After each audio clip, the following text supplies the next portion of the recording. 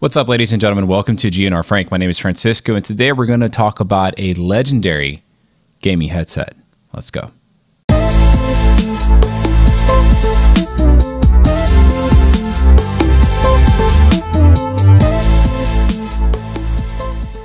So I guess if we're going to go down into technicalities, this is the second time I owned this headset. However, when I first owned it, it was a very old iteration of it, and I wasn't doing YouTube at the time. But now that I am, I've got a new iteration of this headset, and I am on YouTube. That's kind of obvious.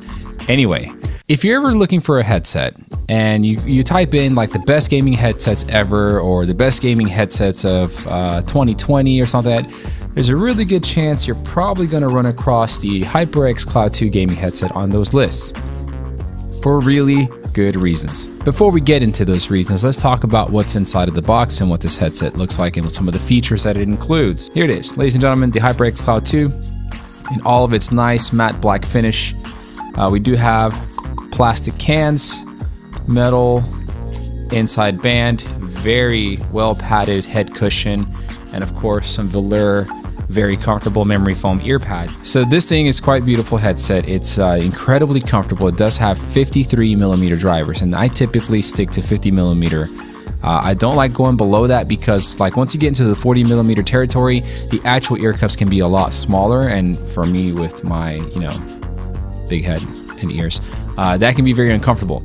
So these things fit very nicely, and they actually go around your ear as opposed to sitting on your ear. So for those of us who are sitting here playing or streaming for long periods of time, this headset will not bother you whatsoever. It's actually super comfortable.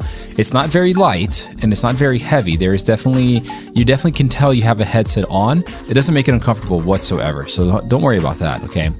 It does have a braided cable, right? So in the year 2020, anybody coming out with rubber cords on their headsets, they're kind of behind the game right now. One unfortunate thing I will call out about the headset right now is that the cable is not detachable.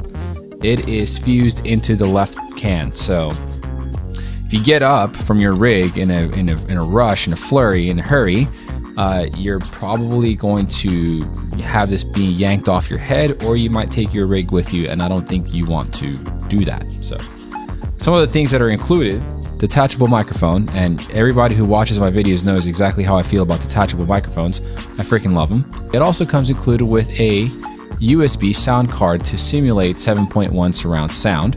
Well, this next feature, this next thing that's included in this package is what quite possibly makes this one of the best headsets I have ever used, okay? Included replacement ear pads. But Frank, why is that such a freaking big deal? Here's why.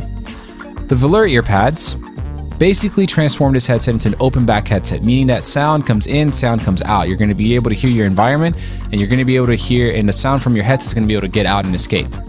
The cool thing with that is that open back headsets tend to have a way better soundstage for gaming. So those of us who are playing games like Call of Duty, Valorant, PUBG, any sort of multiplayer shooter that requires you to be able to have really good audio cues and a good soundstage on your headset, you're going to be able to get that with the HyperX Cloud 2.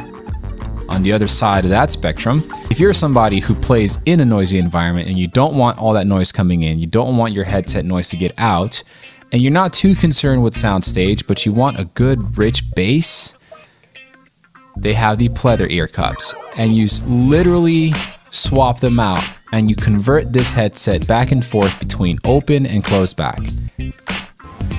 The cups don't swivel, very little bit of give here. And of course, if you were to stretch out the headband like this, you got nothing to worry about. You're not going to break your headset anytime soon. Other than that, the cups on the outside are plastic. They're not metal, but it doesn't feel like a super cheap plastic, so I don't feel like you're going to bump it on something and break it very easily. You're probably going to have to put some effort into doing that. That's all I got for build. It's a pretty sturdy headset, and it's very comfortable, and it's versatile. Now, in regards to sound, this is what I'm going to tell you real quick, okay? Because I want to keep this one brief. In regards to sound, this is what I played, and this is how I played. I played on my PlayStation 4 hooked up directly to the controller. I played on my PlayStation 4 hooked up using the Astro Mixamp. And I played on PC using my onboard motherboard sound card, okay? I also did plug in the HyperX Cloud 2 using the provided USB sound card. Everything sounded absolutely incredible.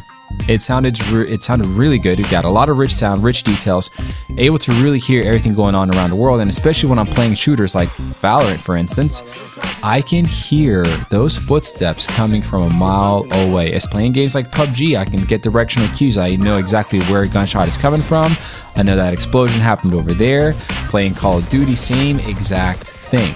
On PlayStation 4, I played Ghost of Tsushima and Pro Evolution Soccer, hooked up to the controller and hooked up to the Astro Mixamp, and in both instances, the games sounded really damn good, very rich, very vibrant. I did alternate using the pleather ear cups, making it a closed back headset, and the velour ear cups, making it an open back headset. And in both instances on the PS4 console, I got really good sound. When I plugged the headset straight into the controller, sounds amazing, really solid sound, really good volume.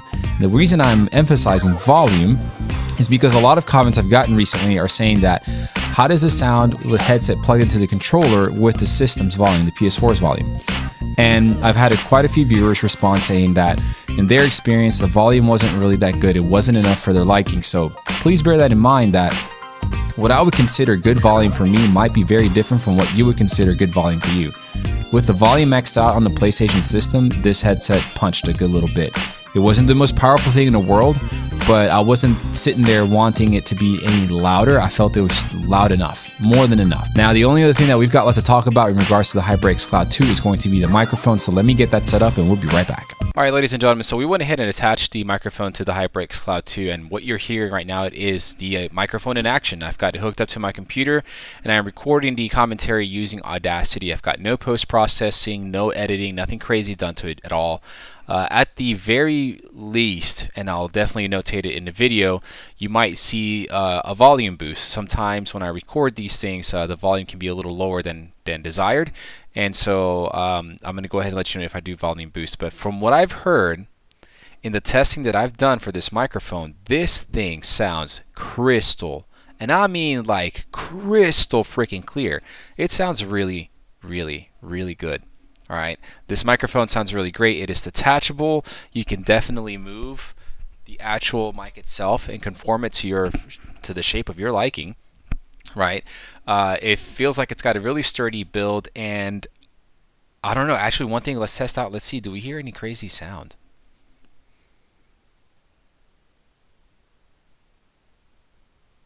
So my Audacity reading over here isn't showing me it picked anything up, but you're definitely going to be able to hear that, and we'll notate that in the video as well. I got to tell y'all, this headset is definitely worthy of having the title of one of the best headsets of all time. This HyperX Cloud 2 is $99.99, $100 at Best Buy, right? And it sounds great. And it has the ability to convert from open back to closed back. It has a crystal clear microphone. This doesn't come with a mic. This is a high fidelity headset. It doesn't come with a microphone. It's actually not even a headset. It is a headphone. Okay, these are headphones. They don't have microphones included with them, so it's not a headset. It's headphones. These are hi-fi headphones. They sound incredible. These are super light and super comfortable. This has been my favorite headset. My favorite headset I've ever used. And it's now number 2 because this Cloud 2 headset is absolutely remarkable in every single thing that it does. It delivers incredible sound. It has an incredible microphone. It's durable. It's very well built. The only issue that I have with it is that the attached cable is too short, and it doesn't come included with a PC-Y adapter. It comes with a USB sound card for PC, but not the Y adapter.